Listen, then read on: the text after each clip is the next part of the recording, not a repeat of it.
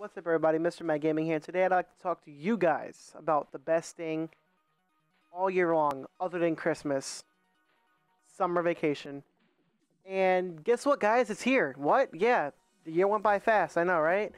And for lots of you guys, you do a lot of stuff. You go hang out with your friends. You sleep in because a lot of you guys love sleep. You get to go to the pool, the beaches, play video games like myself. And for a lot of other people, you could read your favorite book. I know I myself am a bookworm. I love to read books. I think I can escape to a fantasy world like Harry Potter when I read books.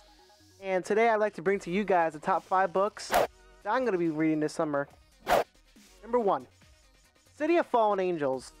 This book is part of a series called The Immortal Instruments. And I first heard about these about a year ago. And I read the first book, and I enjoyed it. It got me hooked, sadly. Yeah, I don't really like it when I get hooked onto a book, because then I want to read other books, but then I'm stuck in that one series. But anyway, I got hooked in that one. Number 2, Clockwork Angel. Now, this was recommended to me by a friend.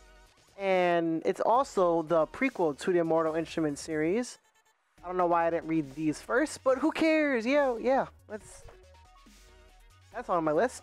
Number 3, Divergent. This was also recommended to me by a friend. He said it was a really good book. He started reading number 2 already, and he recommended it to me. He said it was good. He thinks I like it, so trusting him.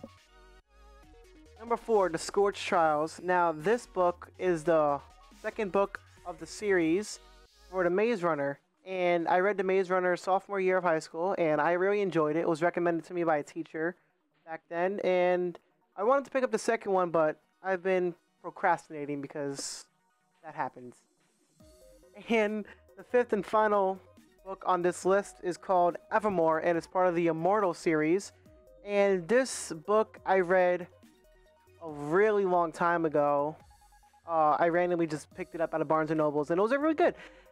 And I just got hooked. I started reading a lot of the series, so I just wanted to reread it, and I think I have it somewhere in my book area, closet, room, stuff.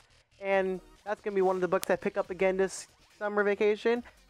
So yeah, that's my top 5 books I'm going to be reading this summer. Let me know in the comments down below what your favorite book is, what book you're going to be picking up for fun. Yeah. And let me know in the comment section down below what you would recommend for me to read. And like the video, subscribe to the content. I'll see you guys next time. Later.